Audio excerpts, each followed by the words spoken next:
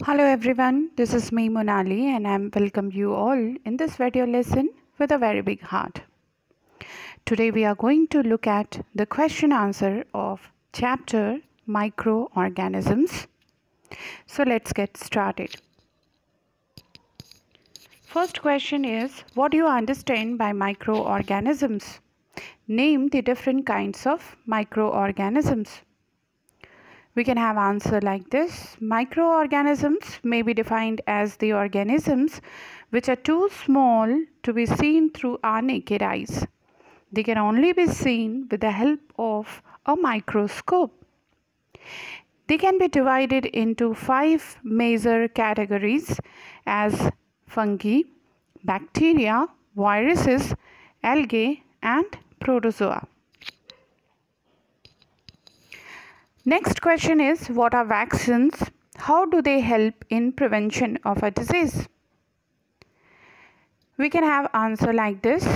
Vaccine is a special preparation from an infectious agent that is administered to humans and other animals in order to induce immunity.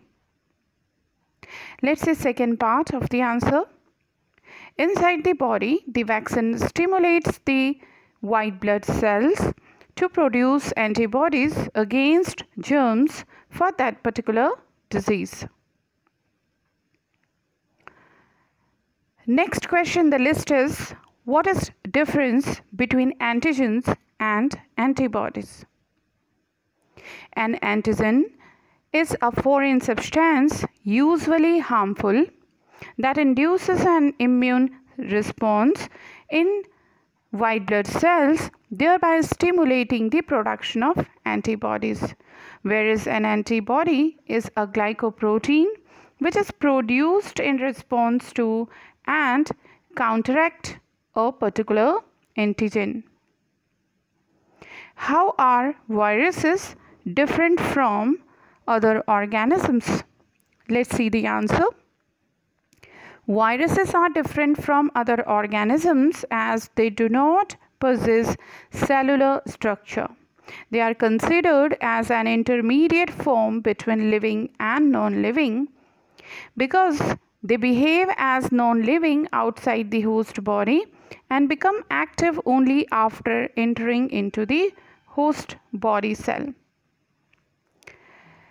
Next question is, what are communicable diseases? Give examples. Children, communicable or infectious diseases are those diseases which can spread from an infected person to a healthy person. They are also called as transmissible diseases. These diseases are caused by germs. Some examples of such communicable diseases are cholera, jaundice, tuberculosis, diarrhea, chickenpox, etc. Another question in the list is, in how many shapes do bacteria exist? Name them. Bacteria can be found in the following 5 different shapes. Rod-shaped, which is called as bacilli. Spherical shaped called as cocci, spiral shaped called as spirilla, and comma shaped called as vibrio. Another question in the list is, list any 5 types of microorganisms, uses of 5 microorganisms. We can have answer like this. Lactobacillus acidophilus bacterium is used in making curd from milk. Acetobacter bacterium is used to make vinegar, wine, fruit juices. Yeast, which is a kind of fungus, is used to set dough to make food items like breads and pizza bases. Diatoms, another kind of algae, are used to make crockery and other building materials. Rhizobium bacteria, which is found in the root nodules of leguminous plants, help in fixing atmospheric nitrogen. So these are 5 uses of microorganisms. Another question in the list is define pasteurization. Where is it used? Pasteurization is a food preservation technique which involves heating of milk at very high temperature and then cooling it rapidly to low temperature in order to prevent growth of microorganisms. This technique is used in dairy industry to preserve milk. Next question is, viruses are considered to be on the borderline of living and non-living. Justify. We can write like this: viruses are technically non-living. When outside the host body, they have no ability to replicate, grow, or undertake any metabolic activities. However, they possess genetic material and start reproducing on entering inside the host body cell. They are therefore considered as on the borderline of living and non-living. Next question is, name any 2 diseases caused by microbes in plants, animals, and humans each. First of all, we'll see diseases caused by microorganisms in plants. Citrus canker is a plant disease which is caused by bacterium. Tobacco mosaic is another plant disease which is caused by viruses. In animals, we can have rabies, which is caused by viruses. Another animal disease is rinderpest, again caused by viruses.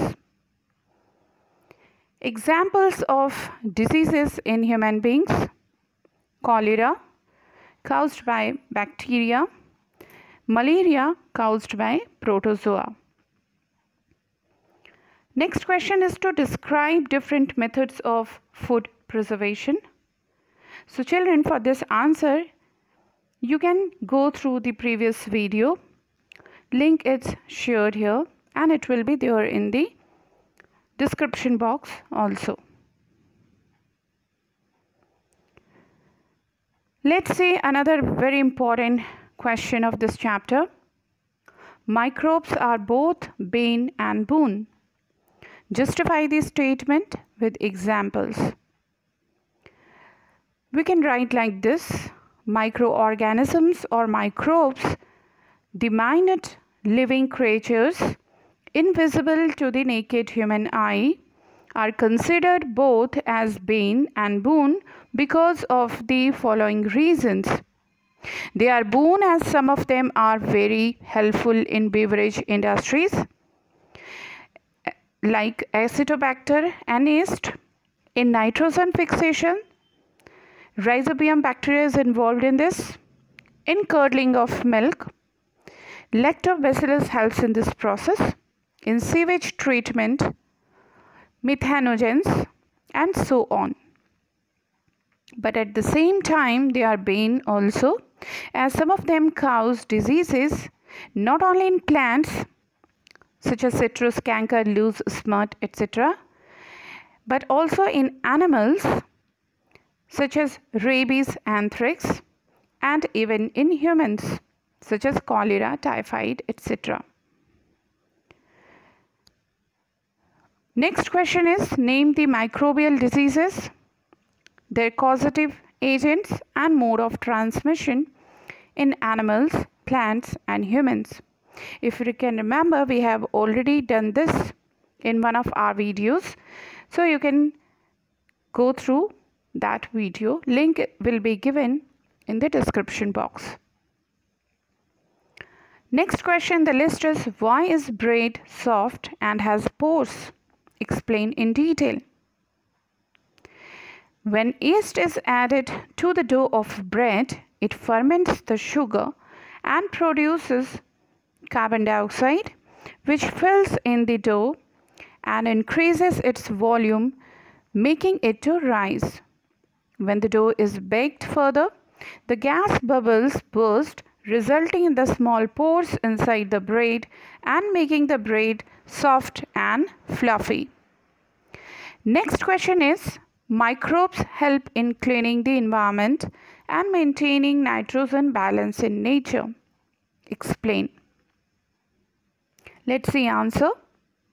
Microorganisms such as bacteria and fungi serve as decomposers and act on the dead bodies of plants and animals, and of course on their excreta, converting them all into simple substances such as mineral salts, carbon dioxide and water, which will be later on utilized by the plants for their growth. By carrying out this decomposition, these decomposers prevent the dead plants, dead animals and animal wastes from piling up and helps in cleaning the environment. Further, there are some microorganisms such as Pseudomonas, example of denitrifying bacteria, present in the soil, which break down the soil nitrates to release nitrogen gas, which enters into the atmosphere and thus plays very important role in maintaining the nitrogen balance in the nature. The very last question in this video lesson is, describe the different kinds of microorganisms with examples. We can summarize the answer like this. Microorganisms can be categorized into 5 groups as bacteria, algae, protozoa, fungi and viruses. Bacteria are unicellular microorganisms and most of them are heterotrophic in nature. Some can be saprophytic or parasitic also.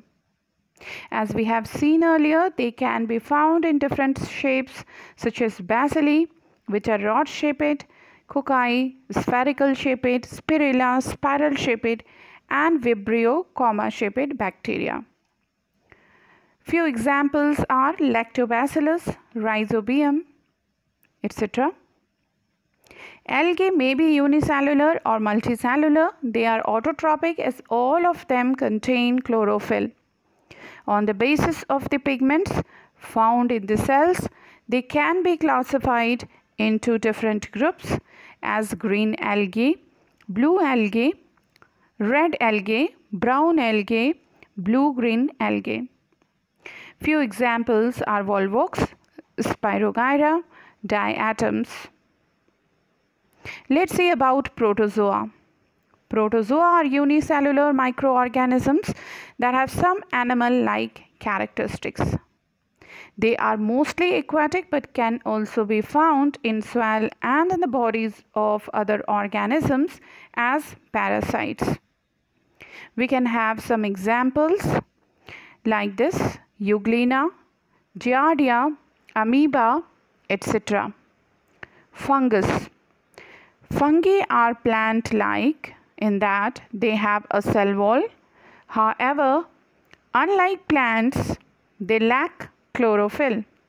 So they are heterotrophic and can be multicellular or unicellular.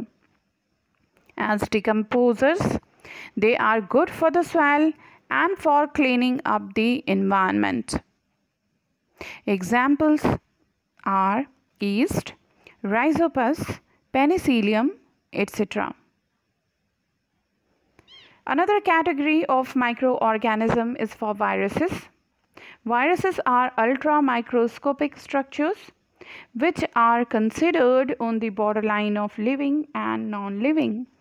They are acellular, which means the body has no cellular substances or nucleus. Instead, they consist of a nuclear material coated with a protein.